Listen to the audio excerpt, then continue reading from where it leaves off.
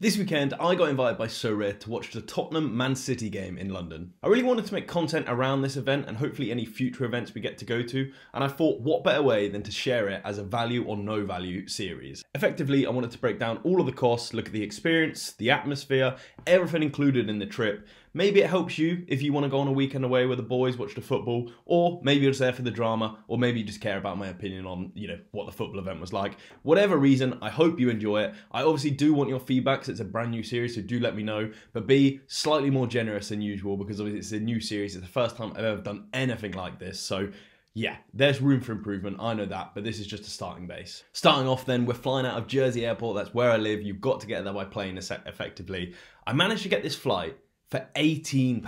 It is ridiculous value. Shout out to EasyJet for having those flights so last minute as well. Got really lucky with them. Usually it's about £100 to get anywhere outside of Jersey.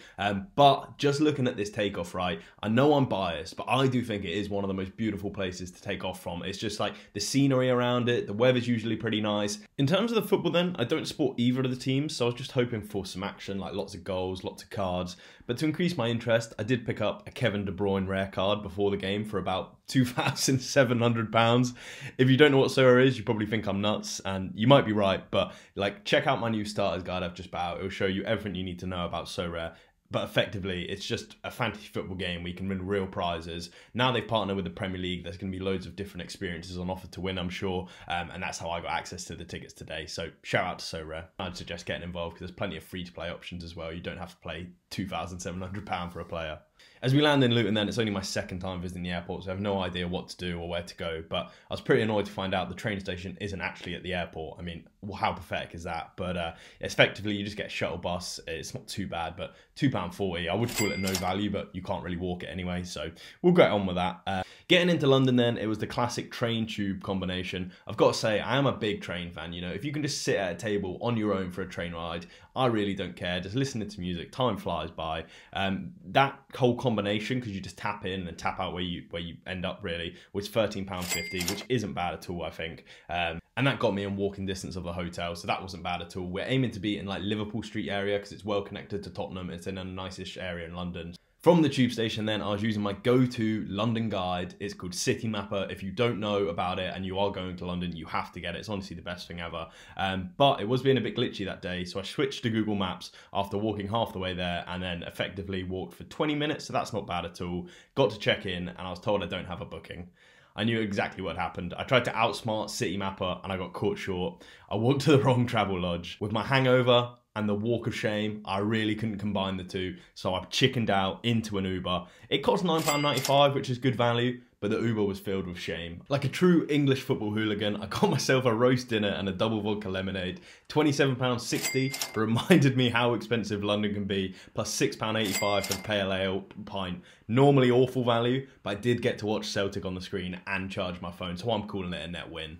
One direct train to Spurs Stadium then. I don't think I actually got charged this because I guess I'd already reached the max limit for TfL for the day. Then I was heading to the pub to meet everyone else that was going to the game with Sorare. I bumped into them actually as I was walking there. They didn't actually fancy telling anyone that they were leaving the pub. Lucky for me, but poor Josh was wandering around in the boozer with a pint on his own, probably wondering if this whole trip was a stitch up. Finally then, we all meet up inside the stadium, eating pizza, talking football, drinking pints. Absolutely fantastic stadium. £10.49 for the pizza is reasonable, and Dan from Sorare not only got us tickets, but he was also getting us pints inside the stadium, so someone get that man a raise. Sounds like the perfect scenario, so why am I so sad? Kevin De Bruyne is benched. Pep Guardiola, the fraud, has done it again. I knew the risk, but I just couldn't actually comprehend that he would drop De Bruyne in such an important game.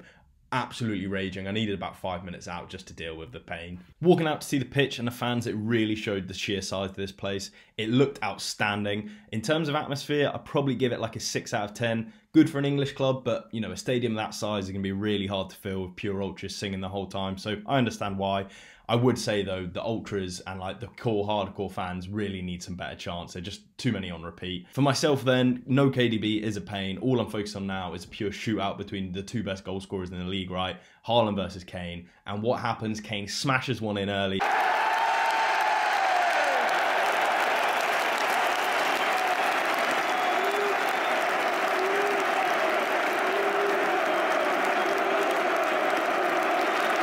breaks their all-time scoring record for Spurs. Like a great piece of history for me to watch, so fantastic with that. But more importantly, the fans were absolutely loving it. They're going mad for Kane, so that was sick to watch. It was pretty much all quiet into the second half then, where the global fantasy football took over. AZ conceded, and wow, I'll just let Josh explain. Conceded, Yeah. so I'm extremely disappointed. Sam's laughing at me, as usual. Because I would have, you know, I won for a podium in the Cap 270 Super Air, which I said I was going to do. Hang on, live alert maybe. Oh no, just the second half. Into the second half then, and finally the action I wanted. De Bruyne is coming on, and the undercover Spurs fan could last no longer. Number 17, Kevin De Bruyne.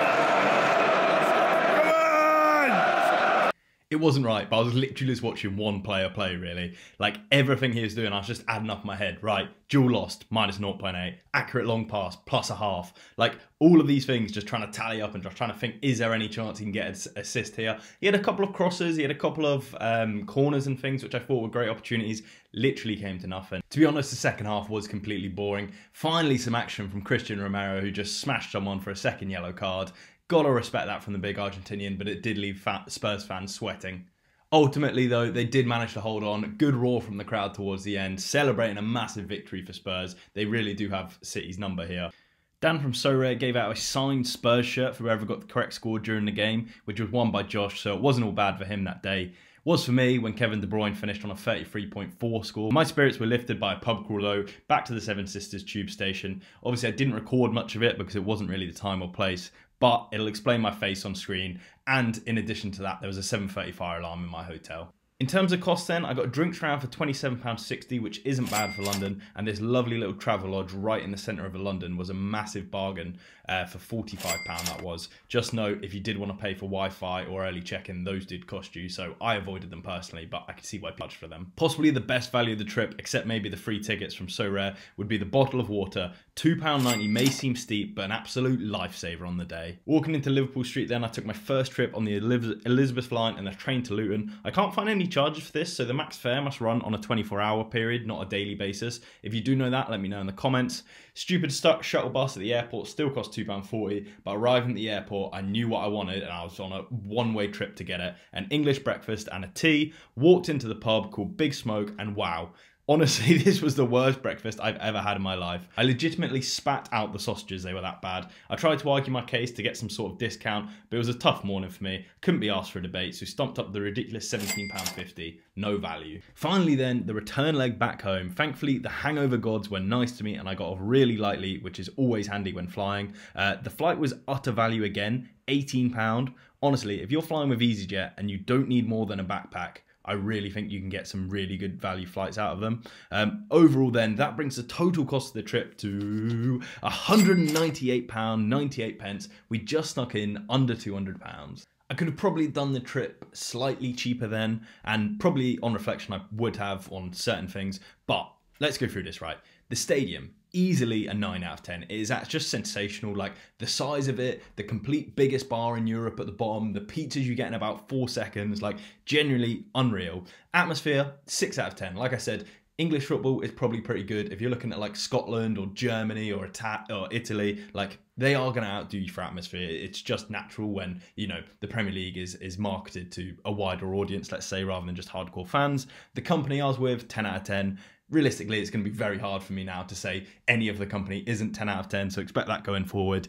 And what does that make that overall? This was an absolutely fantastic value. I'd call it a great value trip, made possible by Sorare. So thank you so much to them. Thank you to Dan. Thank you to all the guys that came along. I had such a good time with you all. I hope we can do it in the future.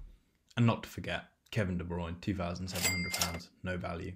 What's next for me then? I really hope you liked the video because that would help me a lot, but I already have my next football trip lined up. Be sure to subscribe so you can see where I go. I'll tell you, it's in the next 2 weeks. I'll be seeing one of my favourite players, should all things go to plan, of course.